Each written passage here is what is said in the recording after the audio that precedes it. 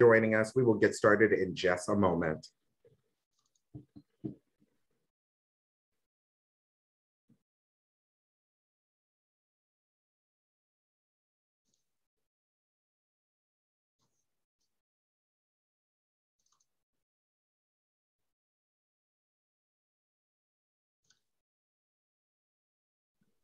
All right, so as we have people joining, I'm just going to get us started with a couple quick announcements. First of all, thank you everyone for joining us. It's very exciting to see so many people involved in this Congress. So everyone is aware, we will be recording this session and it will be available in Whova, our conference app, within 2 weeks after the Congress ends. If you would like to ask any of your speakers a question during the session, please use the Q&A area to the right of your screen, as well as the chat if you would like to engage with the speakers and or your other attendees. And the last thing I want to say is we kindly ask that you keep your microphones and your cameras off during these presentations and to follow the lead of your presenters on when to engage with your camera or your microphone being on. So that is all I have for you all. I'm going to go ahead and pass it over to Nick to get us started. Hello, everyone. Thanks again for coming. This is the second part of our series on post-fire management. We have 4 talks this afternoon session, mostly covering Southwest and California ecosystems. One speaker, Chris Dunn, was unable to make it, so we have an opening at the end of the session.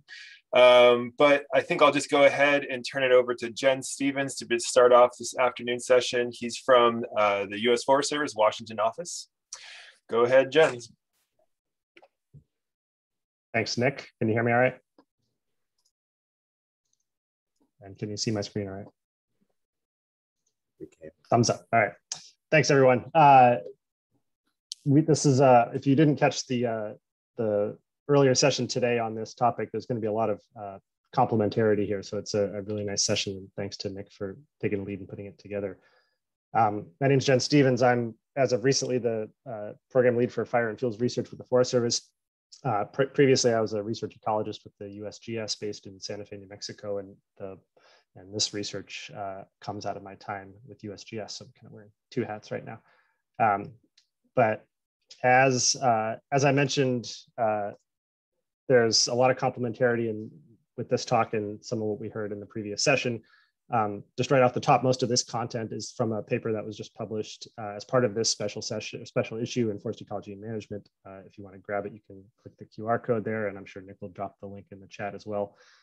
But this work sort of developed concurrently with a number of other efforts on this topic of post-fire landscape management, thinking about longer-term resilience and ecosystem processes in fire-prone forests. And I'm just highlighting 2 here that both came out this year. Andrew presented his paper earlier in the session, and then we had a nice GTR come out of California as well. Some of the co-authors are presenting later today. Mark Meyer was the lead on that GTR. So these efforts more or less developed independently and coincidentally at the same time, but maybe not coincidentally. There's a lot of synergy in what in some of the main take-home messages with these reports, and I think that gives all of us some confidence that we're heading in the right direction, thinking about some of these questions. So the impetus for this talk, with a large number of co-authors listed there, couldn't have done this without a lot of contributions from a lot of different people. I'll focus mostly in the Southwest Four Corners region of the United States. So this data here just reflects the impetus for this work, which is that 12% of federally managed forests in the Southwest in the Four Corners region have burned within the past 10 years. That's the dot in the 2020 column there. And that number was 1% in 1993. So the template for forest management is changing pretty quickly as we have more and more fire across our landscapes. So we need to be thinking strategically about what to do with this. And Andrew Larson touched on this in his talk, but we really have a scale mismatch with the way that we're thinking about managing post-fire landscapes and the scale of the need. So this is just one illustration of that data that Kyle Rodman pulled together, where we're looking at the acreage of high severity wildfire from the Four Corners region. Actually, this is from the Southern Rockies ecoregion, so Colorado and northern New Mexico. And you can see that we're, every year now we're above 100,000 or so acres of high severity fire, and our the pace of reforestation activity has pretty much stayed flat since the 1980s. And there are a number of challenges that are facing post-fire management. We heard about some of this earlier, in that reburns can reinforce initial patterns of burn severity. And in instances where we have large standard placing patches of fire, that may represent a transition to an alternative vegetation state that's likely to be in non-forest condition for an extended period of time. We also have limited resources and infrastructure for restoration. Most of our efforts right now are concentrated on that immediate post-fire response, and there's a significant need to think longer term about how we can either restore resilience or maintain resilience in forests that have been impacted by wildfire. So we came up with a framework to address this question in the Southwest that, again, largely mirrors what Andrew's group put out with for the interior Pacific Northwest. We basically break this out into 3 phases. The first is a spatial partitioning of the post-fire landscape. And so we sort of, as a rule of thumb, break out our post-fire landscape into large and small patches. There's somewhat of an arbitrary breakpoint there, not entirely arbitrary, but we're thinking about large as anything greater than 100 hectares. And then we divide that into treeless patches and forest patches. And then a 5th category is young stands that are filling in after high severity fire, whether planted or naturally occurring. And the second phase is to evaluate trajectories of change. So again, this mirrors a lot of that work that we heard about in the Pacific Northwest. We can use that information on landscape condition that I described above and integrate it with ecosystem models, specifically integrated over given a time frame that incorporate future disturbance risk as well as social and cultural values, and determine where our vegetation condition is likely headed and whether that is desirable or undesirable. And we sort of stack this on top of the resist, accept, direct framework, which is gaining a lot of traction in ecosystem management. And there's certainly a condition where we might just accept the conditions as they are unfolding, whether desirable or not, but especially if they're desirable. And if we decide that they're undesirable and we can do something about it, then we can intervene. And that intervention is the 3rd phase of this process, where we identify the relevant processes. In this paper, we're largely thinking about stand structure, fuels, forest regeneration. And then you can prioritize actions across space and time. So we heard a lot about prioritization with Derek's talk, especially previously in the previous session. But there are numerous spatial and temporal models that we can stack on top of climate information. And when it gets to the implementation phase, some guiding principles that we recommend in our paper are to diversify the portfolio of actions. So try multiple things. We heard Morris talking about designing adaptive management into management actions. Can utilize new techniques, try to try things that haven't been done before. And it's going to be really important as we think about infrastructure to sustain the infrastructure that we need to do long-term post-fire management. And then with everything that we do, we can build in a monitoring or an adaptive management component to that. So just a few examples of this from the Southwest that sort of walk through this approach with some projects that myself and a number of colleagues have been working on over the last 5 or so years. This is an example of a post-fire landscape. This is the Las Conchas fire in the Jemez Mountains of northern New Mexico that we have partitioned into, first of all, high severity or treeless areas. That's some work done by Jonathan Koop and colleagues. And then we partition that into large and small patches. And again, we're using this 100 hectare cutoff to distinguish large and small, which happens to be roughly the upper end of what we think historical patches of high severity were, at least in frequent fire forests. Obviously, that's going to differ in different forest types. So Jonathan Koop and others put out a nice paper on vegetation type conversion last year that I really like this heuristic from. So we can think about trajectories of change over a given time period, where if we have an initial fire event and conditions don't change that much, we might be maintaining a degree of resistance of that ecosystem. But if that resistance is overcome and we have some degree of transformation of our ecosystem, that may itself return without intervention. That may illustrate short-term resilience, but we may have prolonged transformation of the vegetation, at least beyond a human lifespan. And so that may be represented in this idea of a type conversion. So this curve here sort of represents 3 of our example post-fire landscape conditions. So I'm just going to give, rather than go through the whole suite of landscape conditions. I'm just going to give a few examples that tie into these three different case studies. The first, so this is actually in reverse order. So we're going to be thinking about, first of all, small forest patches or refugia as an example of where resistance may be intact. We'll think about small treeless patches as those where it might have had some kind of vegetation transformation that would be expected to be resilient on its own. And then large treeless patches may be an example of a type conversion. So there's been a lot of excellent work on forest refugia. I know lots of folks in the audience and some on this session have been involved with this. But one of the things that's emerging from this body of literature pretty consistently is that the smaller and more isolated the refugia, the more important it is as a seed source for natural regeneration. This is an example of a single tree refugia from the pumpkin fire in Arizona. That is almost assuredly the parent tree of the seedlings you can see in the foreground. But one of the problems with these small forest patches is that they can be at risk during reburns. And the more isolated they are, the more valuable they are. And so this is an example of a refugia that survived a fire in 1996 in the upper left. And then when it reburned in 2011 in the Las Conchas fire, so this again is from northern New Mexico, we had the complete loss of that particular refugia. There's another refugia on the Las Conchas fire that I'm pretty familiar with. That's shown in this photo on the lower right here, where we can see the accumulation of surface fuels within and around that refugia. This particular incident was one where we had a large high wind event, and that blew down a fraction of the remaining trees that were within this refugia and contributed to this fuel loading, although it wasn't entirely responsible for it.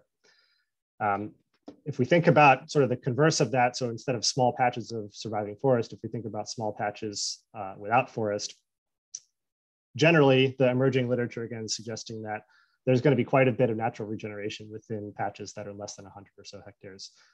And we make the point that that basically means that planting is unnecessary unless you have a really good reason to plant trees. In this photograph here, there's a tree sleeve. It's a little hard to see, but there's a tree sleeve planted right at the top of that red arrow, right next to a surviving tree in a patch that's about 2 acres in size. And so this may not be the best use of resources when there are thousands and thousands of acres that are devoid of any natural regeneration. But one of the issues with these small treeless patches is that, and Morris touched on this in his presentation in the previous session, that the heavy fuel loading and depending on the vegetation type, some of the naturally recurring vegetation on the margins of those small treeless patches may contribute to an increase in patch size during subsequent reburns that may be due to heavy fuels or other types of fuels. And so one of the approaches, before I get to an approach, I'm just going to demonstrate a nice example of this from the Grand Canyon National Park. This is data that Chris Marks contributed to the paper. And you can see that there was a series of high severity patches in the red there in the northern half of this, this watershed that expanded when a fire came in about 10 years later in 2009 to include the yellow patches there from the Aspen fire. And so what Chris and his team did is they designed a fuels reduction project. They saw, well, we're seeing every time a fire comes in, we're seeing our patches get a little bit larger, and we want to prevent that. We want to maintain some degree of resilience in our forest that's surrounding our treeless patches. And so they did a very targeted application of prescribed fire, what we call in the paper, we're calling that edge hardening. And this concept really applies both to maintaining small patches of high severity fire, as well as potentially to maintaining small refugia. And we heard some ideas around that from Andrew Larson's group as well. But Chris did a November ignition, direct ignition to the logs in this photo in the upper right, and they got nearly complete consumption of the down logs without, I don't think they have great data on this, but they lost few, if any, trees from the overstory during this operation. And so I think there was a question in the chat during a previous talk, maybe from Tim, about ways to deal with the heavy fuels that don't necessarily involve salvage logging, and this would be one potential approach to that. Although if you are letting the trees come down, then there is a potential window of time for natural wildfire to get in there and cause some enlargement of these patches that we're trying to avoid, at least in this case.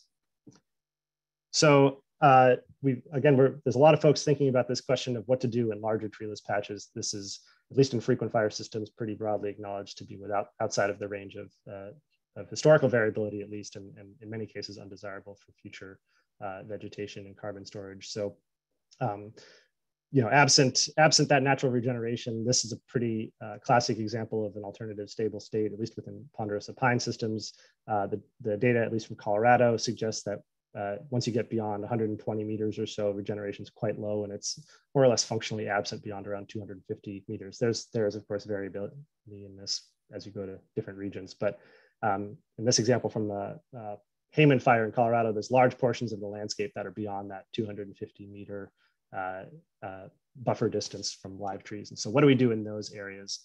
One of the approaches that's gaining some traction in the Southwest is the concept of nucleation planting. The idea here is rather than to identify a large project area and do a somewhat regular planting within the project area, rather we are thinking about identifying much smaller project areas that are distributed across the landscape and planting somewhat high density plantations within an acre, half acre to an acre or less. And the idea here is that when you can get trees established, you are hedging your bets spatially, so that if one of these tree refugia is potentially impacted by a future wildfire, the one on the ridge over may not be impacted at all. It may burn under more moderate conditions. And the more you can do that, you can get these nucleation islands to a fire resistant size, then they provide the material, the raw material for natural reforestation in between to fill in the rest of the matrix. And that saves you on operational costs as well. There's a lot more that we need to do in the reforestation pipeline. A recent paper highlights this from Joe Fargione and others, but some of the work in this area involves drought conditioning of seedlings within the greenhouse to try to anticipate warmer, drier climates. The planting of seedlings next to nurse objects in the field to reduce desiccation.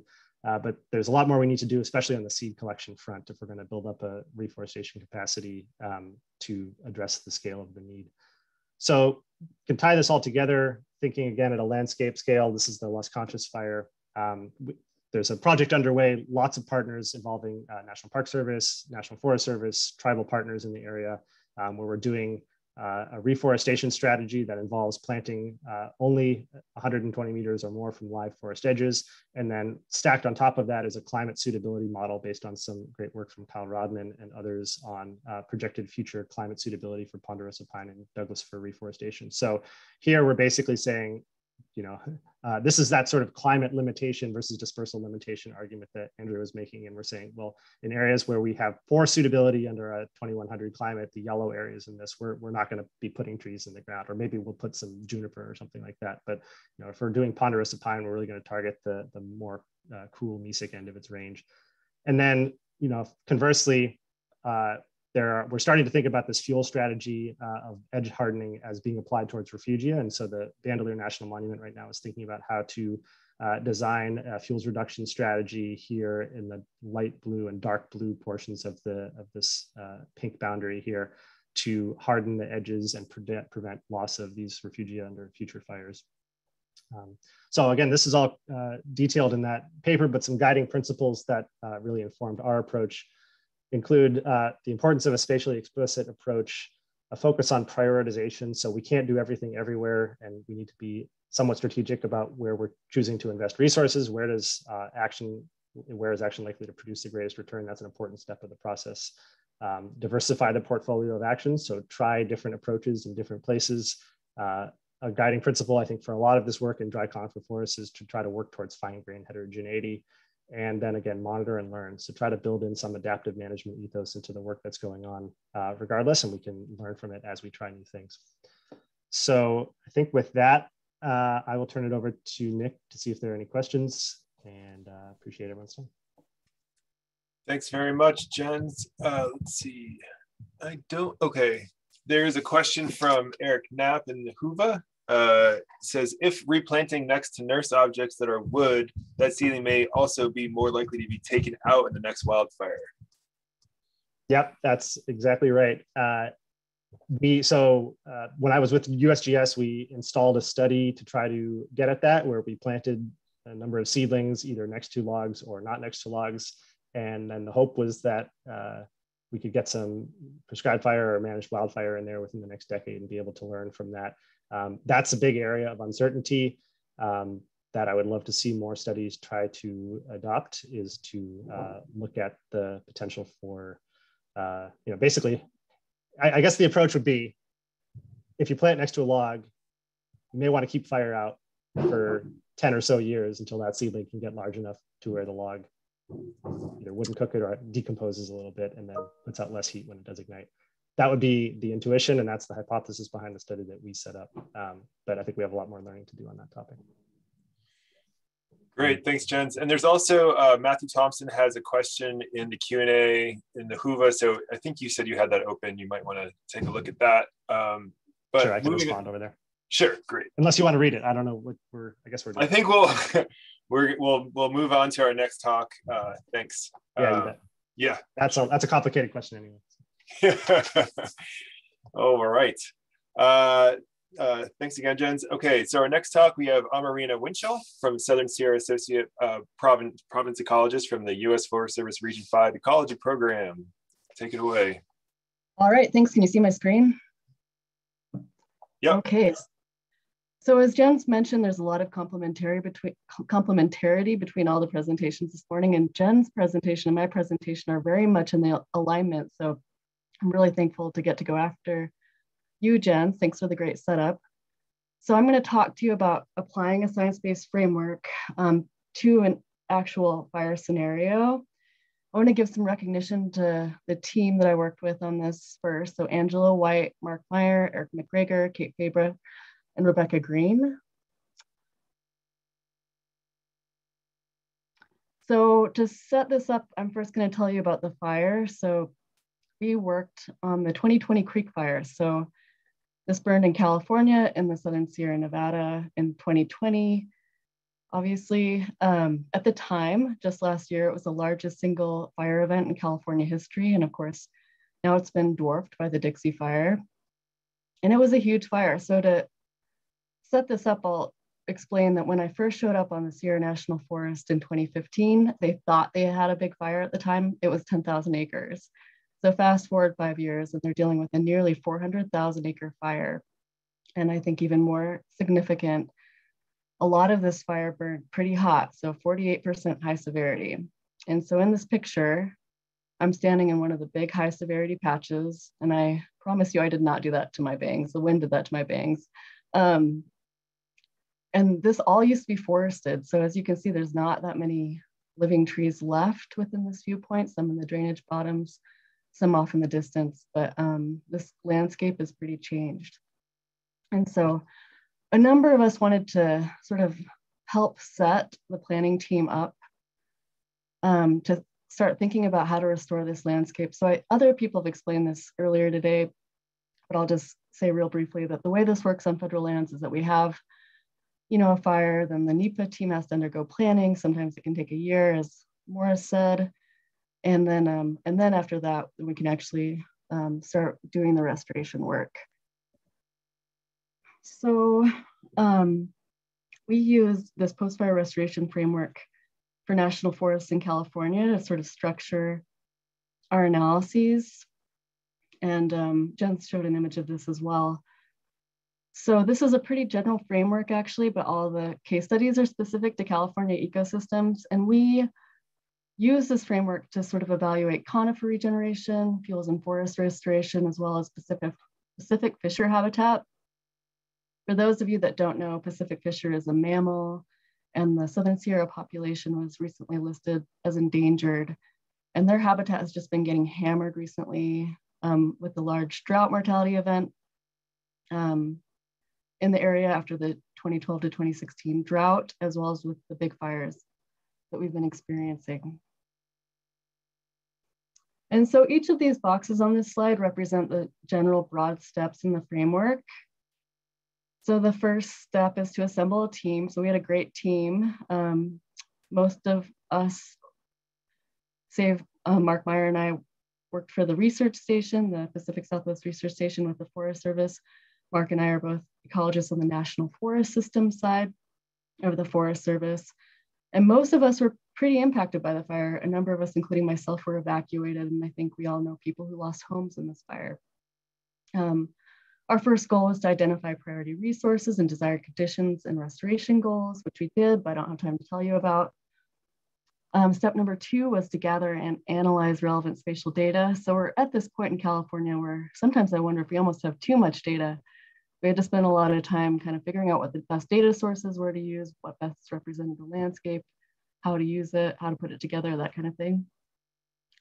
And then the third step is to walk through this kind of post-fire flow chart to break up the landscape in terms of post-fire effects and environmental and ecological variation. And then steps 4 and 5 just have to do with synthesizing the results of that and building sort of a restoration portfolio. So at the first juncture in the post-fire flow chart, we ask sort of how to break up the landscape into 2 main chunks. So on the left, we have places where conditions were improved or maintained relative to sort of the historic or natural range of variation. And on the right were places where conditions were degraded or departed from the natural range of variation. So these were frequent fire forests, which mostly experienced low severity fire. So we decided that places where the fire burned at low or moderate severity, or even small patches of high severity, those where we think the fire probably did some good work. You can see the picture on the left is a picture of the creek fire footprint where a lot of the small understory trees were killed, the overstory is largely intact, and a lot of the surface hills have been reduced. So I think it looks pretty good. On the right is an example of a large high severity patch. We used a cutoff of 250 acres for that. So we decided that anything that was larger than that might be considered degraded. And so to get at that, we just used fire severity data. I'm showing you that on the left. It's sort of the classic color scheme with red shown in high severity, green is unburned. So there was actually a decent amount of unburned within the fire footprint. And we realized when we looked at this too, though, that we were including chaparral. So we broke that out because chaparral tends to burn in stand replacing fire. And the map on the right shows chaparral in blue, and then the red patches are the high severity patches in conifer forests, broken up into different size classes by color. It's really hard to see the light pink smaller patches because they're small and they're light pink, but the maroon colors are the patch sizes that are greater than 250 acres. So those are the places we considered to be degraded. Okay, so that was the first juncture in the flowchart, and now I'm going to show you the rest of it. So when places were improved or maintained, we asked, where do other factors threaten ecological resilience? So we thought about things like tree mortality. We had a pretty significant tree mortality event, as I mentioned earlier. In some places, we lost up to 80% of the stands on the Sierra National Forest. And that's really significantly changed fuel loading. And then also, you know, these forests have been fire suppressed for a long time. They've missed a lot of fire return intervals. So we thought about, you know, we have this one entry of fire, perhaps it was unburned. There's an opportunity to get more prescribed fire in here. And so that was what we thought about in terms of risk factors. But then there's also areas that aren't really probably at risk. We think they might recover well. Perhaps fuel loading was already reduced for whatever reason prior to the fire. So though in those areas, we're recommending to start thinking about, you know, just leaving alone, kind of maintaining or promoting desired conditions in those places. So in places where there are other factors, other risk factors present, and also places that are degraded, those nuked landscapes that burn to high severity, then we sort of asked, where can we actually do management and be successful given current and anticipated conditions? So in places where restoration is feasible, so places we can get to, for instance, places where we have management techniques that we think can help meet objectives, then we recommend to think about taking management actions in those places. But there's a number of areas where restoration isn't feasible. Perhaps it's wilderness, perhaps we can't get there. Perhaps it's just not going to likely be successful based on climate conditions. Like maybe we don't want to expend a lot of resources planting seeds in the lower end of a species range, given climate change. So in those places, we recommend to reevaluate desired conditions, considering climate change and other stresses. So I'm just going to real cursorily describe a couple of these analyses of how we got to those places on the flow chart. So for instance, for improved or maintained areas, but places that might be candidates for fuel reduction or forest restoration, we looked at a few different things. So like I mentioned, tree mortality is something that we've really had to think a lot about. So we used a tree mortality data set that's depicted in the lower left. We used 2 F3 data sets. So those are coming from the Forest Service California Remote Sensing Lab. And they show the distribution of small diameter trees, all conifers. And so we looked at those, and we also looked at sort of burn severity. So we wanted to prioritize places that were unburned or burned at low severity for thinking about fuel restoration. And in fact, we wanted to prioritize places that were unburned above places that burned at low severity, where the fire probably, you know, did a little bit more work in terms of reducing fuels. And so we came up with this gradient of restoration need based on the data sets that we put together in a fuzzy logic analysis. And we did this a number of different ways, actually using different data sets, and the same places seemed to break out. So that was encouraging. And then we took it one step further, and this was difficult for us to make this decision on this cutoff point, being that we're all kind of trained in science. It can be sometimes hard to make these decisions, but we broke it into places where we recommended to take management actions, and also places where we recommended just sitting back and kind of watching, where we think we should maintain or promote desired conditions. And now I'm just going to talk real briefly about how we were thinking about the high severity patches, the large patches. So on the left, I'm showing you the postscript model. So this is something that a lot of people have worked on over the years. I think Kristen Shive was the first lead author on this model. So this predicts conifer natural regeneration, yellow pine mixed conifer forest. So we looked at that in the creek fire footprint. The purple colors are places where we expect there to be pretty decent natural regeneration. And the orange and brown are places where we expect there to be natural regeneration failure. And so as Jen said, we think this should be a place to prioritize reforestation. And then we also thought about fuels reduction. So, you know, these stands, if they had burned at high severity a couple hundred years ago, it'd be a much different situation. You know, they'd be a lot smaller, and there wouldn't be quite so many sticks in the ground. Like, these forests are very fire suppressed and still kind of recovering from some pretty serious railroad logging. And so we have these like very different kind of snag matrices than we would have had, and we can't plant within them given the fuel conditions that will result in the fact that they'll just fall on the trees that we planted. So we wanted to see kind of where those places were on the landscape. And so we did this analysis that you're seeing, the lower map. And we used another F3 data set, a volume data set, which is really the best alternative that we could come up with, and looked at where it overlapped with the high severity data set to kind of get a sense for what that looked like. So it's broken up into low, moderate, and high sort of dead volume on the landscape. And this is how we put this all together. So I'll just walk you through the legend here on this map of the creek fire. So gray are places where we recommend kind of just leaving alone.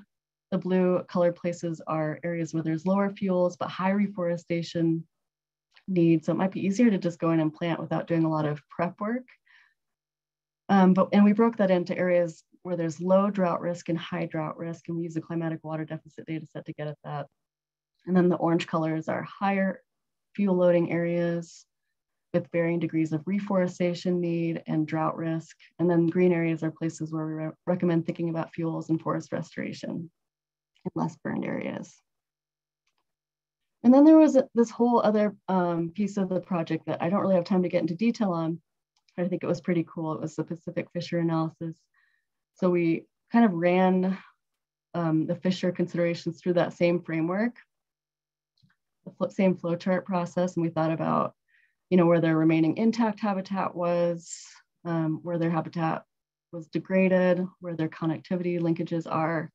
We also came up with sort of a couple novel restoration strategies to think about for Fisher, including planting oaks. So when oaks resprout after fire, they tend to be single stemmed, or multi-stemmed rather, and the Fisher prefer the single stem variety. So we recommend thinking about planting acorns. That's very much in alignment with what a lot of the local tribes want to see too.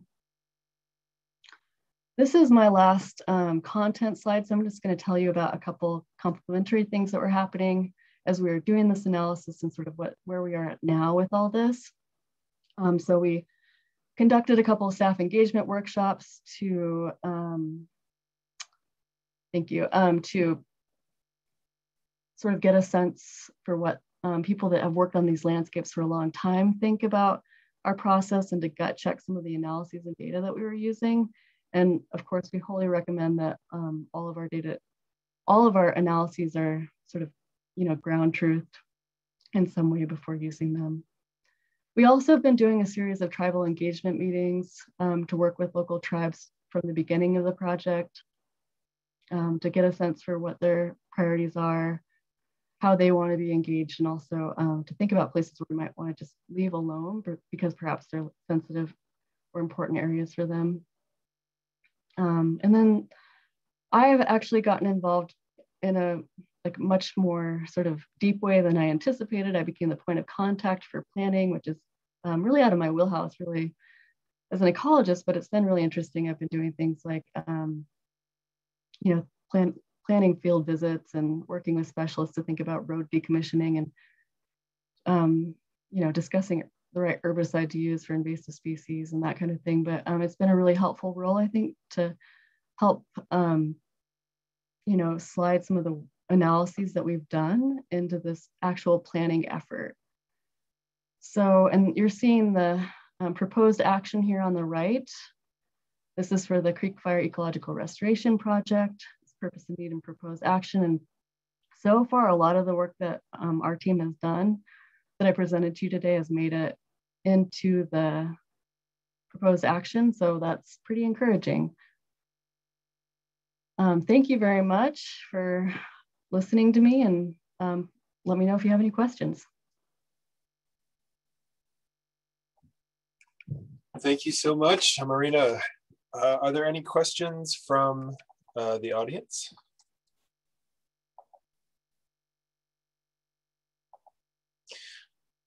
Don't see anything in Huva right now. There are 2 questions in the Q&A still. I'm not sure if Jens is able to respond to those or not. I have a question. Yeah, I'm working on it. I'll write something there later. Thanks. Sorry. Was there a question? Yeah, I have a question just for Amarina. And I saw the map, and there were some areas that they identified that still had high fuel loads, and for potential treatment in the future. We've had that issue here in northern Arizona, where there are areas like that, and the fuels people want to treat them because they're high fuel loads, but the wildlife people want to keep them because that's habitat for some species. Do you guys, so was that a concern or a discussion that you had with wildlife and other kind of, disciplines within the management system? Yeah, no, that's a great question. It's absolutely something that we're thinking about, especially now in planning, when we're trying to kind of see how this is actually, or plan how this is going to be implemented. But yeah, especially with Fisher and Spotted Owl, we think a lot about leaving the larger legacy trees, especially. And we're also, thinking about leaving a lot of trees around, places that were formerly habitat or currently habitat. So yeah, definitely that's something that we think about a lot. Yeah, thank you.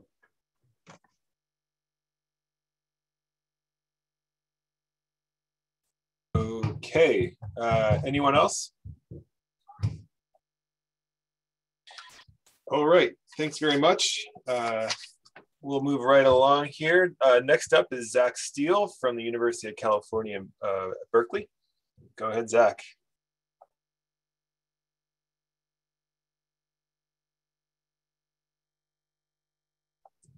You're muted, just so you know that, yeah.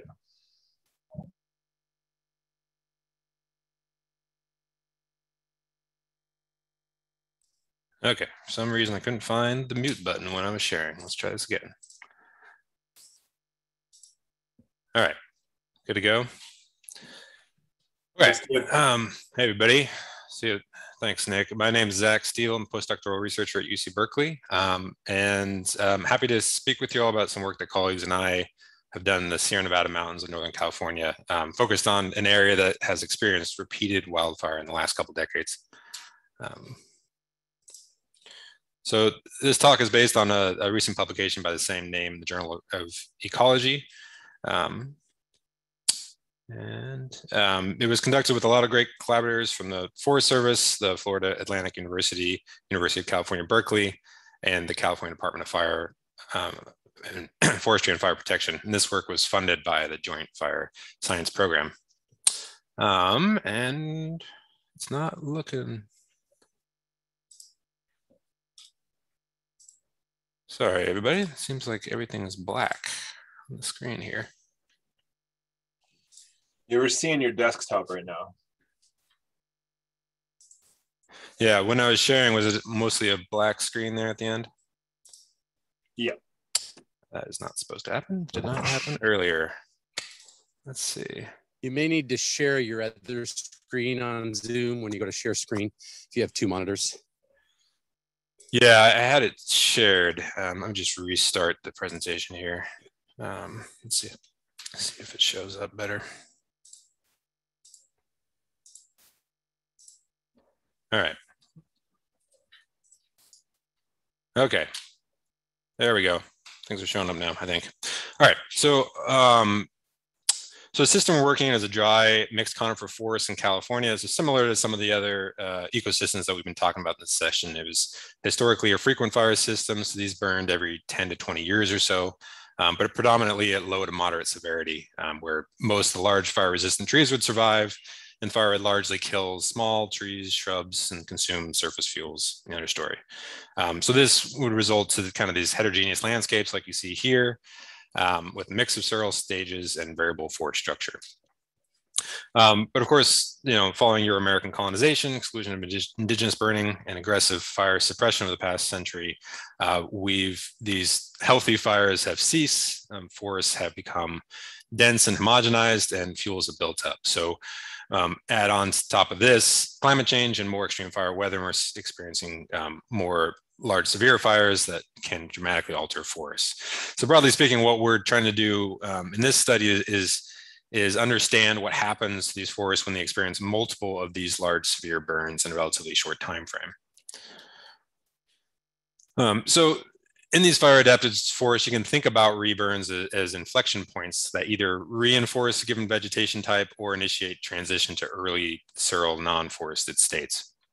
So much of our forests are these kind of overly dense forests because of fire suppression and previous selective timber harvest. So like this image in the top left there, there's tons of fuel, very dense forests.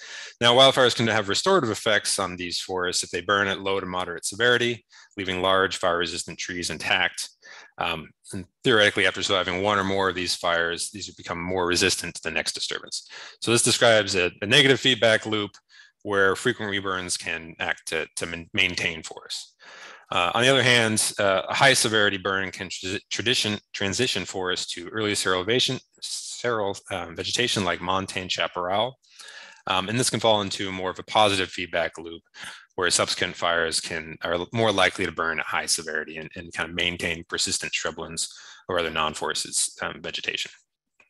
Now, in these early seral areas, you can have some recovery. So if you are able to escape a second high severity fire, for instance, and have successful tree recruitment, we can still consider this a resilient forested state if it returns back to a forest at some point. So we had a chance to explore these dynamics when the 2012 Chips fire reburned about half of the 2000 Story fire. These were large fires, at least at the time. The Story was 23,000 hectares, and Chips was 31,000 hectares. And at least until the last couple of years, this was an unusual example in California. We had two large fires that intersected. So these burned in the northern edge of the Sierra Nevada and southern edge of the Cascade Ranges, which was historically Yana, Concow, and Maidu tribal territories. In the reburn area there in brown, where the two fires intersected, had not burned at least in the last 50 years prior to the 2000 fire.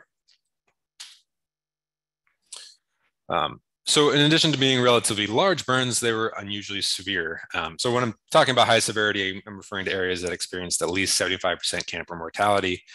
Low to moderate severity areas are those with less than 75%. We used severity estimates derived from Landsat imagery and the relative difference normalized burn ratio. So when looking at kind of the first entry fires, so all of Story and then the gray area of Chips here, these both burned at about 31% high severity, 69% low to moderate severity. And this is pretty high when you contrast it with what we think these fires used to do. So historically, we would expect maybe 5 to 8% high severity in these type of forests. So we're quite a bit higher than that in these first entry burns. In the second fire, in the reburn area, is a bit lower, about 20% at high severity, but still elevated compared to historic references. And we can break that out by vegetation type. So those areas that had transitioned to more of an early seral non-forested state after Story tended to burn at high severity again. About 2/3 of that area reburned at high severity, potentially kind of locking these into persistent shrublands for the long term. That's not universal. About 1/3 of it did escape that high severity. But on the flip side, those that survived the first fire tended to, again, so about 88% of once burned forest survived through the Chips fire. So this supports this idea of these feedbacks where frequent reburns tend to reinforce vegetation types created or maintained by a previous fire. And the effect of this on kind of the overall vegetation cover was that we started out with predominantly forests within this reburn area, probably more than we would have expected to see in pre-suppression era, to a slight majority of once burned forests after Story, and to a slight minority of forested area after Chips. And if this seems like it's perhaps stabilizing a little bit, but it's continuing to erode forests in this area. And perhaps there's a little bit of recovery in these early seral areas to forests. And we're able to get that at this a little bit. It's difficult to do in the short term, and especially with remotely sensed data, which is primarily what we used here. But fortunately, Michelle Copoletta and other folks at the Forest Service had the foresight to put in some field plots after Story, which then reburned in Chips, and were again sampled afterwards. So we can start to get at this a little bit. And this table here is looking at kind of the number of stems per hectare in these forestry plots, and first showing the areas that burned to high severity in the first fire and then low to moderate in the second. So there is evidence of recovery in these areas, both for conifers and hardwoods. And hardwoods, in this case, are primarily oaks, which can resprout after being top killed. The conifers need to regenerate from seed. So within the understory and the subcanopy layers, we are seeing a decent amount, at least in some of these plots, of regeneration. These are far below what we might think of good stocking if you're going to be replanting these, but we are seeing some regeneration. And then above 8 meters there, those canopy trees likely survived both fires. Again, we're not necessarily talking about complete loss of trees, just over 75% mortality. But looking at those plots that experienced 2 high severity fires, we had no trees, no surviving trees, and no saplings of conifers. We did see some hardwood regrowth, quite vigorous in some of these plots, but this was a minority of plots. Only about 9% saw hardwoods coming back in these areas, and the rest is likely to persist as shrubland, at least for the foreseeable future. So that's kind of the descriptive side of things, the question of what happened in this reburn. We also wanted to get at the question of why are we seeing these dynamics. Specifically, we focused on why some areas were resistant to high severity reburn and able to maintain forested state if they were still forests after the first fire, or if they were early seral vegetation, are they able to continue recovering despite the second burn?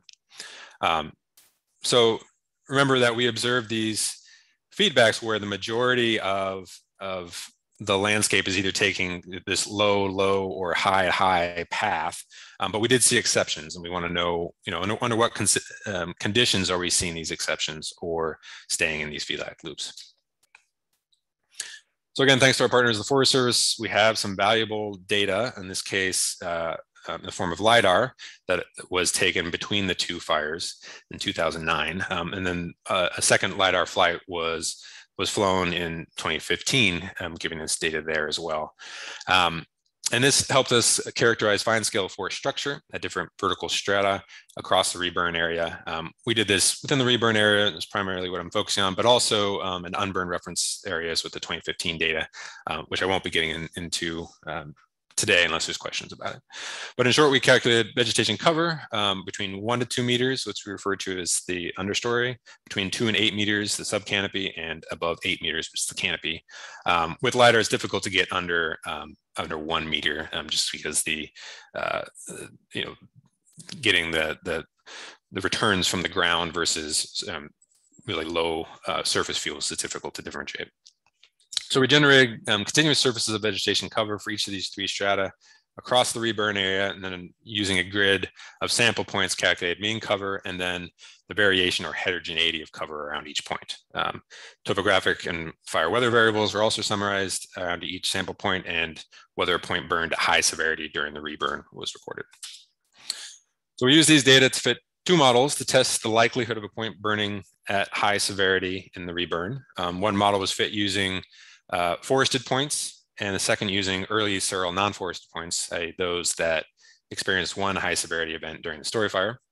And then predictors were those structural variables, so the mean and heterogeneity of cover at the different vertical strata, topographic variables, and fire weather variables. The response variable was binary, that is whether a point burned at high severity, and if instead a point burned at low to moderate severity, that was considered resistant to high severity reburn. So showing some marginal effects plots here. So on the vertical axis, there is the probability of burning high severity. If you're, conversely on the low end of that, you're more likely to be resistant to high severity. Looking at our 2 topographic metrics that we looked at, topographic wetness index, you can kind of think of the bottom of these draws where the water is falling into. And unsurprisingly, the wetter an area, wetter the topography, the less likely you are to burn at high severity. And this was true both for the early seral model, which is the yellow line there, and the once burned forest model, which is the blue line. And topographic roughness, or the kind of the variability of topography, was also showed a negative relationship with high severity fire. And this was especially strong for the early seral vegetation. So those areas that were able to escape high severity fire the second time and resist it tended to be in more topographically rough areas. So looking at vegetation cover, the understory layer, we saw this positive relationship with the density or the amount of cover at 1 to 2 meters and the likelihood of burning at high severity. And this aligns with kind of the conventional wisdom that surface fuels and small ladder fuels carry fire and contribute to intense fire and severe effects. What's maybe a little bit less intuitive are results in the subcanopy and then the canopy cover. In this, we saw a negative relationship. So in this case, the more dense the subcanopy and canopy was, in the case of forests, the more likely it was to resist the fire. So we think we saw this result for a couple of reasons. First, remember that the canopy and subcanopy is made up of vegetation that survived 1 fire already. So that first fire likely selected for species and individuals that are already resistant to fire. So think your large diameter pines, while removing fire sensitive vegetation, your small diameter firs, for instance. And second, there aren't really many high density forests left after the first burn. So we're really contrasting kind of sparse canopy and subcanopy with moderate amount of cover. If we had pre-fire data in the fire suppressed area, which unfortunately we didn't with the 2009 LiDAR, we might have seen more of kind of a U-shaped response where, the areas that are most likely to burn at high severity are these overly dense fire suppressed areas, and those characterized with sparse canopy or subcanopy, which maybe allowed more of this understory cover to grow in. Finally, we looked at the heterogeneity of canopy, and for both, well, in the subcanopy for both vegetation types and then for forests in the canopy, the more heterogeneous that cover was arranged horizontally, the more likely it was to resist a high severity fire. So putting all this together, the most resistant stands appear to be those with moderate canopy cover and subcanopy cover, but variable cover. that perhaps shades out understory growth, which contributes to high severity fire, and especially if those stands are located in relatively wet and variable topography. So we also looked at, just briefly, our weather, specifically relative humidity and wind speed. And this actually didn't turn out to be that important for the early Searle model, but for the forest, it went more or less as we would expect. Days where there is higher relative humidity tended to burn less severely, and those with high wind speed tended to burn more severely. All right, so some kind of the take homes. And if we want to think about maintaining forest resilience in these reburn landscapes, how to do that. And we can kind of approach it from both sides of this resilience idea, I guess. First, you can think about encouraging recovery following these events. And natural recovery look relatively poor, especially if you had two high severity events, 12 years apart. And early Searle vegetation is tended to burn at high severity again. So thinking forward and thinking about the next disturbance, you might want to think carefully about where to plant. And some of our other speakers were talking a lot about this in their post-fire frameworks as well. So thinking about where to expend maybe your limited resources. And in this case, thinking about areas that are topographically wet and variable and less likely to burn at high severity in the next burn might be useful. And then second, we had a decent amount of oak regeneration in some of these places. So we might want to consider allowing or facilitating transitions from conifer to oak forests where that natural resprouting is occurring. Oaks tend to be pretty resilient to fire in this system and also to drought, which we're seeing more and more often. And the other side of that is thinking about resistance. So the forests that reburned in these areas were likely, or had experienced one burn already, were more likely to survive in the reburn. And so I think a lot of our effort needs to be focused on maintaining or building upon kind of the partial restoration that these fires have provided, maybe getting back in there with prescribed fire or other treatments within a decade or two to help kind of build on that resilience. And then I want to highlight this idea of heterogeneity.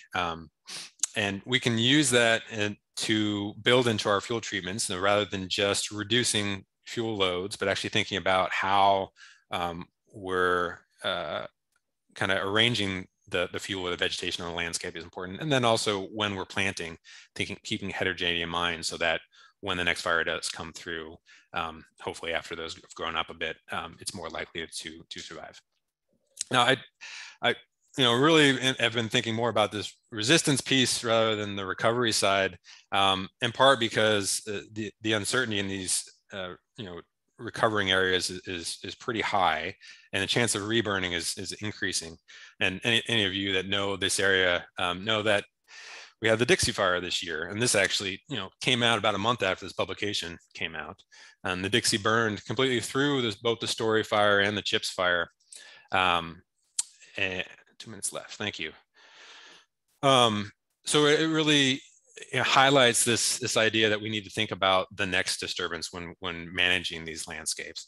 And I've also put up preliminary fire severity map there. This likely change a little bit as we get better data, satellite data, but this highlights how much high severity there was in those black patches, and these are pretty massive patches as well. So, all right. I think I only have like a minute left, but if there's a question, maybe we have time for one. Thanks a lot, Zach. That is a lot of high severity fire in the Dixie fire. That's incredible. Yeah. Any questions for Zach?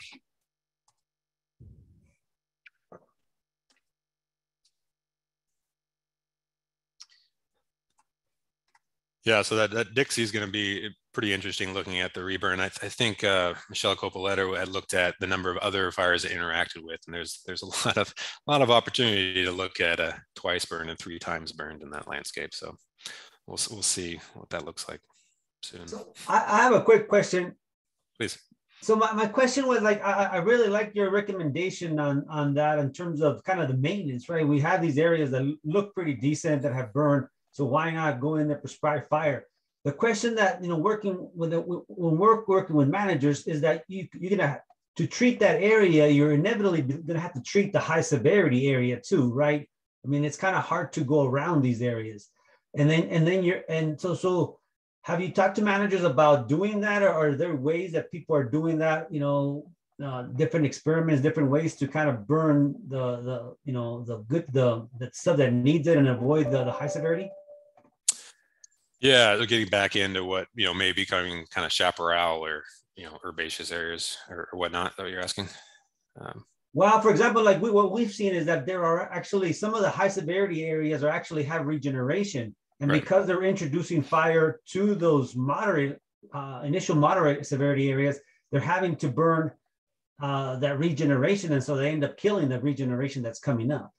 Yeah, I've seen a little bit of work trying to get fire back in kind of earlier than we normally would have, so maybe 15 years after planting or something like that. And it seems like they're having some success. I mean, obviously you'd have to be careful to burn when it's there's relatively high humidity and you're not getting quite as much consumption as you might want under a mature stand or something like that. So I think people are thinking about that. I don't think it's been done much. Others maybe can correct me, but I think go ahead. I think what you're talking about is the ideal way is to experiment with different burn windows is the key, I think.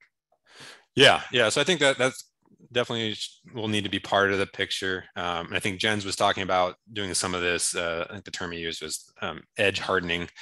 So maybe protecting some of these refugia or partially restored areas from a fire coming from a chaparral stand or something like that. So really targeting your management is probably going to be necessary, especially because we can't treat 1 million acres, which is nearly what Dixie was. We're far below that so far.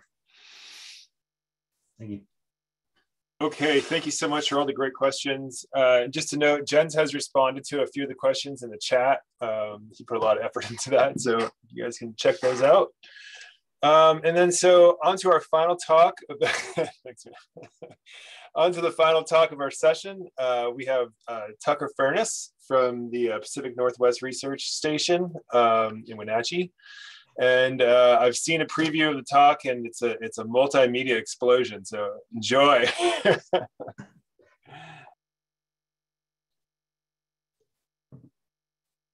Okay, are you seeing my screen? Excellent. Thank you, Nick. Yeah, thanks everybody for joining us. My name is Tucker Furniss. I'm a postdoc with Nick Povak and Paul Hesberg at the Pacific Northwest Research Station. My talk today is going to be a little bit, we're going into model land. And I'm going to be talking about some sort of work that's still very much in development using a process-based landscape simulation model to model fire and forest dynamics over the coming century. And I'll spend a little bit of time talking about sort of the model development and calibration and using it to address some post-fire management questions. So the model that I'm using is Landis, which is an open source landscape dynamics model with a number of extensions available to simulate various landscape processes like fire, harvest, and wind disturbance. Landis is spatially interactive, meaning that the dynamics of one cell are influenced by neighboring cells, both immediately adjacent cells and distant cells across the landscape. And this enables Landis to simulate inherently spatial processes like seed dispersal and wildfire. This is a key point, as it isn't possible to capture these inherently spatial processes with phenomenological models, such as those contained within FVS or software like that, that model pattern rather than modeling the process itself. So I'm using this model specifically to simulate the effects of forest dynamics, growth, mortality, and dispersal, wildfire, and various land management scenarios, including thinning and prescribed fire and salvage logging on a large landscape in north central Washington. My proximate objective with this work is to determine if silvicultural management, including different post-fire management options, can alter wildfire dynamics on the landscape And if so, to what extent and spatial distribution those treatments can be applied to optimize treatment effectiveness. I'm also interested in using the model to investigate more basic questions about landscape dynamics, feedback mechanisms, type conversion, and alternative stable states. So as I mentioned, this work is very much in development. So right off the bat, I wanted to let you know that I'm definitely interested in feedback. There's a lot of potential benefit of using process-based models like this, but it's by no means a replacement for more field-based empirical work. And I'm hoping that to sort of pursue this work in a way that complements empirical work as best as possible.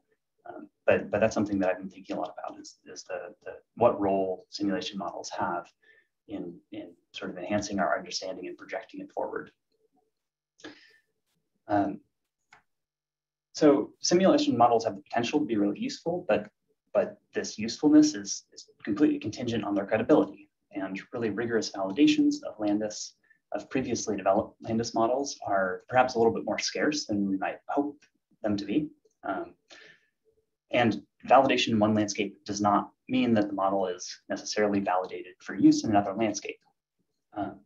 So in the talk today, I want to spend a little bit of time talking about how Landis works and how I've calibrated it and validated it in the landscape that I'm going to be applying it to.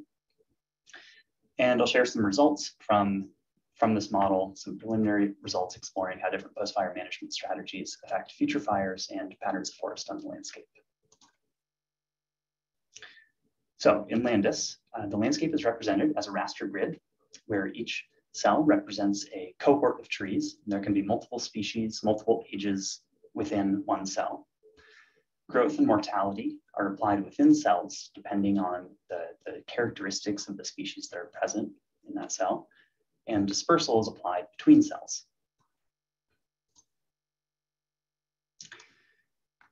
Climate is applied to the landscape, and it can vary across the landscape and you can cut up the landscape in different ways and apply different climate forecasts and different climate histories to the landscape.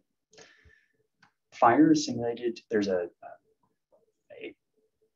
cell-to-cell process-based fire extension that simulates fire by determining probability of spread to adjacent cells.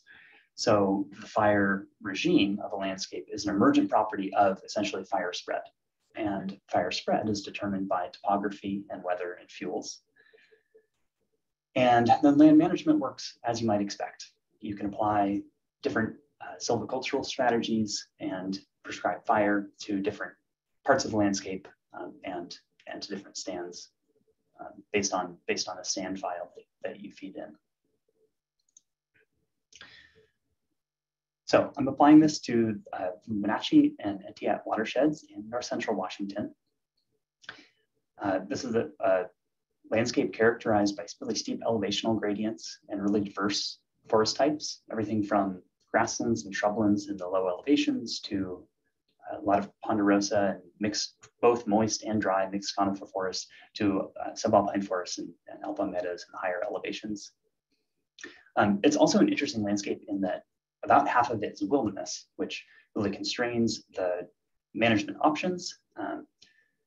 But it's a very characteristic landscape in that way of at least a lot of the interior Pacific Northwest, where most of the biomass and most of the fire lives in the wilderness. So it's, although our management options are limited in the wilderness, that's really where we need to be thinking about management because that's where the ecosystem services really reside. I use soil layers from the NRCS Surgo database to come up with maps of initial carbon, soil depth, soil field capacity. And as you might imagine, there are many, many parameters. To come up with initial estimates of all these parameters, I've looked to previous Landis studies from similar areas.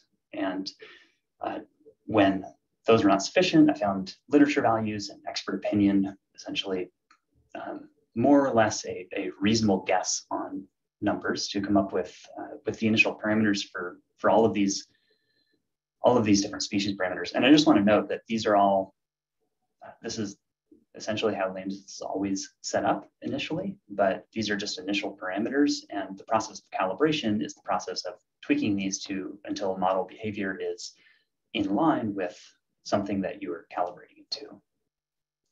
So these parameters are all iteratively tweaked over hundreds of runs to essentially match biomass dynamics to, I used FIA plots that I projected forward with FVS to come up with an estimate of how much the absolute amount of biomass and the trajectory of biomass over time. And I wasn't looking to match the biomass perfectly, but just for a reasonably good level of correspondence.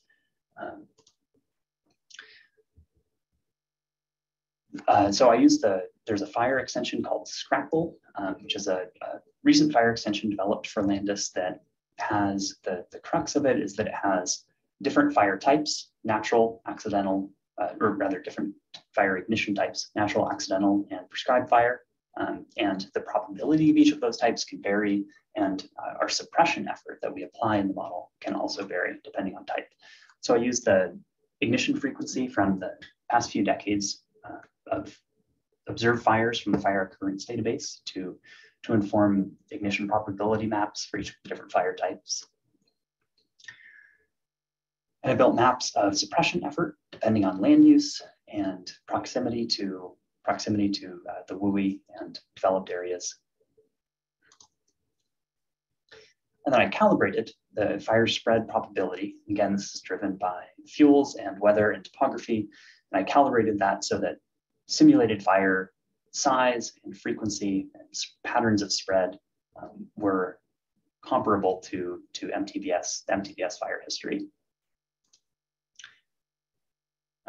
I did this both visually with the maps as well as with the fire size distribution, so that the annualized fire size distribution approximates what we've observed in the past 30 years.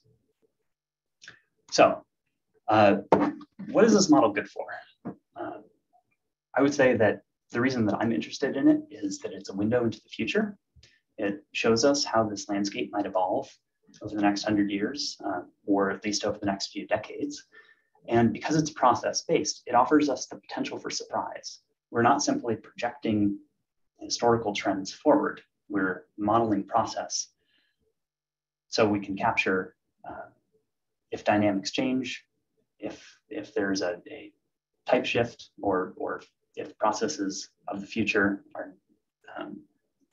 have a different effect on the landscape as compared to processes that have been driving landscape dynamics over the past few decades, we can potentially see some of those dynamics play out with a process-based model. Comparing different management alternatives gives us some sort of strong applicability of this model to land management. We can evaluate different land management strategies and see how those will play out. And also we can ask some more basic questions, deepen our understanding of how this landscape functions. So I did just a quick little exploratory analysis of how post-fire management might affect patterns of carbon on the landscape and patterns of future fire. So this was just a simple scenario comparison where I had a wildfire scenario and then a wildfire scenario in which salvage logging was applied in burned areas. And I asked the question, how does post-fire salvage logging affect the size and spread of future fires, as well as patterns of amount of carbon on the landscape in different forms? Soil organic matter was generally increased by wildfire, and deadwood was as well. Surface litter was generally decreased. Soil organic matter, deadwood increasing by the mortality of trees, surface litter decreasing by simple consumption due to fire. The key points here were that wildfire increased deadwood production, which is fairly obvious, and this contributed to greater soil organic matter. Salvage logging reduced this, as we would expect, because we're removing the dead wood before it has a chance to be a surface load of wood or be incorporated into SOM. But reburn events did this as well. So the difference between the wildfire only scenario and the salvage logging scenario were not as pronounced as we might expect, because reburning was essentially doing the work that salvage logging was. And fire and salvage logging, they both reduced surface litter, but this was an artifact of the model because surface litter it's calculated by the fire extension. So in cells that did not burn, surface litter is not calculated. So that this was, I put this up here as sort of an example of how we need to be really careful using really complex multi-model sort of nested models like this, because there are artifacts abound, and we need to really think really critically about some of the model outputs before putting all of our confidence in what they're telling us. This was, to my surprise, there was not much of a difference in overall area burned. This could be for a variety of reasons, and I'm not sure yet whether this has to do with, if this is essentially due to how fire spread probability is generated within Landis, or if this is telling us something. If this is telling us something about that salvage logging doesn't have much of an effect. That would surprise me, because we know from previous research that salvage logging normally does influence patterns of future fire and future fire severity. So this is sort of an example of a way in which if our simulation model does not agree with empirical research, it tells me that we need to interrogate the simulation model and why it's telling us that answer. A few takeaways are that wildfire was the dominant force in this landscape. The effect of salvage logging on forest carbon was difficult to differentiate from those of fire.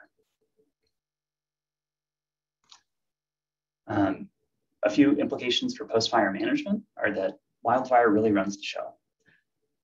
Fire lives in the wilderness, but so does snow, and so does biomass.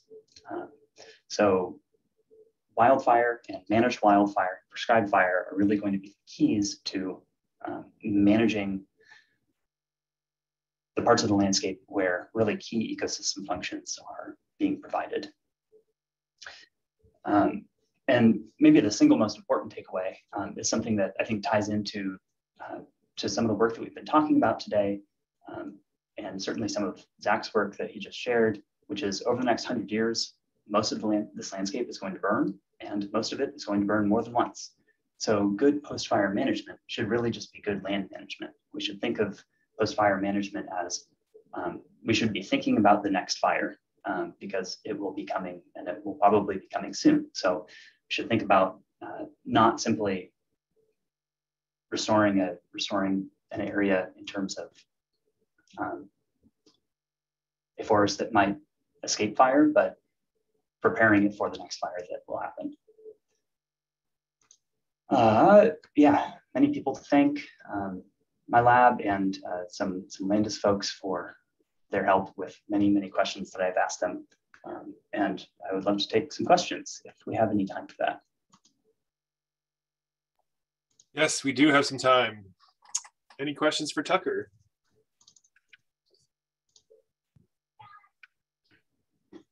Nick, it's Andrew. I put one in the chat, but if you can hear me, I'll just say it. Go for it. Okay. Okay. So I'm wondering about, thinking about the phenomenon of feedbacks, which Zach just gave us great examples of. Does Landis represent those either as sort of like a feature of the model or generate them as sort of an emergent outcome, or is that not really showing up? Yeah, thank you. That's a great question. Hopefully, yes. Hopefully not specifically as a feature of the model, but as an emergent property of it. That being said, I think that's a real sniff test of we know that there are feedback mechanisms with fire and reburning. And so if the model is not representing them, there's something fundamentally missing. And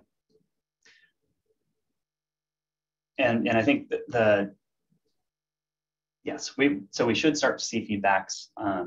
It's a little too early right now to know if we are. And I think if we're not, there's the reasons that we might not are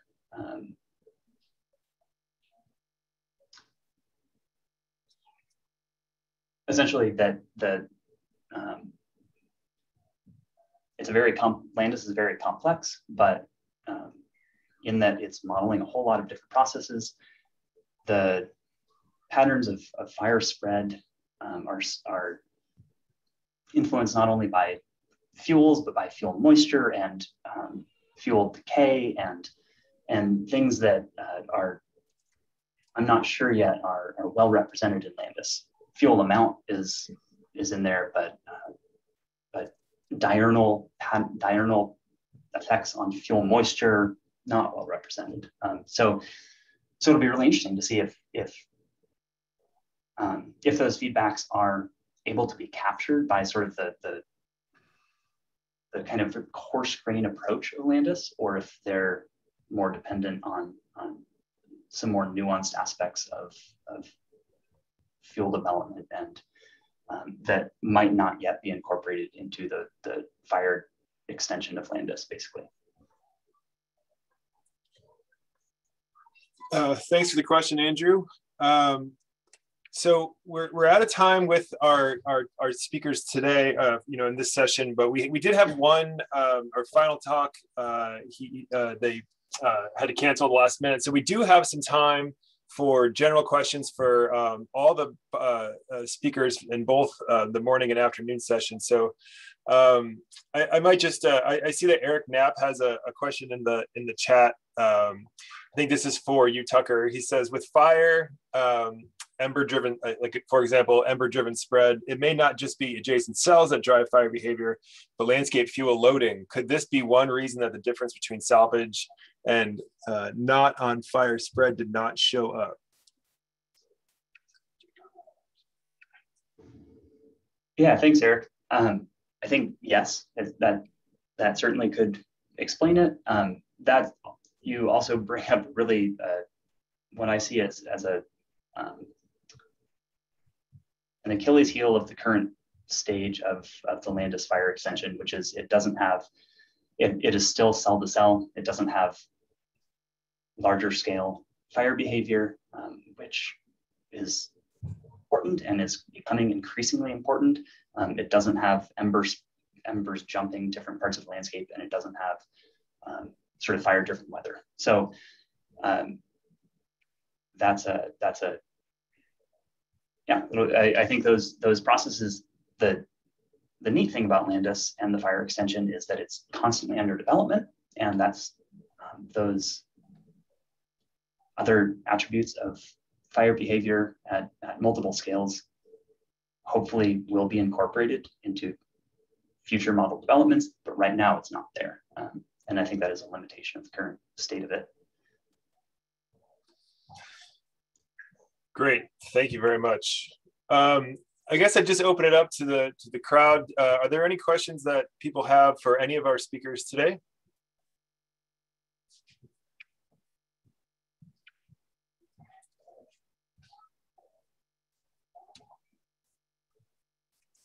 First session, everyone's got the cold feet so far.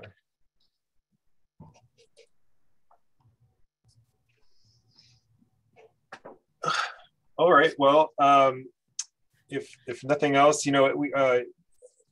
everyone's emails have been sort of provided, and we can you can get back to the individual speakers after the fact. So I guess we'll just kind of close out today. Thank you everyone for joining both the morning and afternoon session. It's been a pleasure. And I guess I'll throw it back to Anthony to close us out. Thank you so much. I want to first say thank you to all of our speakers. We really appreciate you sharing your expertise with us and being engaging today. This session will be available in Whova, our conference app, within 2 weeks after the Congress ends. Up next, you have a little over a 30-minute break before our last set of breakouts begin. We have two special session breakouts, a general session and a safe meeting and trivia network session, all beginning at 5 p.m. Eastern Time. To choose the one you'd like to join, use the agenda tab to the left of your screen and click sessions. You can also click subsessions for more details about what to expect. To join the session offering Spanish and Portuguese interpretation, be sure to select the session titled Actions for Sustaining Biodiversity in Fire-Prone Ecosystems. Thank you again, everyone, for joining, and thank you for our speakers, and enjoy the rest of your day. Bye-bye. Thanks, Nick. Thanks, Anthony. Thank you. Bye.